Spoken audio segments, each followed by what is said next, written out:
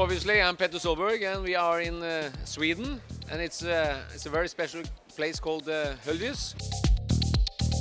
And we're doing the World Rallycross Championship here. Yeah, for sure, you know, all my family is around here, and we have seven people who's driving here. It's not all of them called Solberg, but Solberg, Valfridsson, and Tidemann. But obviously Oliver was driving now, and it was a fantastic feeling. He was driving very, very good in front of 15,000 people on the Friday.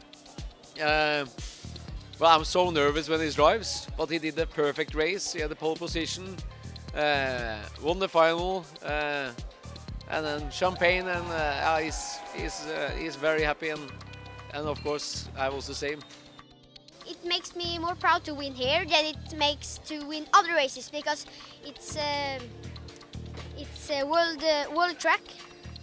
Every big rallycross stars is driving here. Yeah, he was very happy. He jumped and everything. So, and he laughed a lot. I want to drive rallycross, but if I have the opportunity to drive rally cars in the fabric car, then I'll say yes to that. But or it will be rallycross, I think. I hope so, in Dad's team.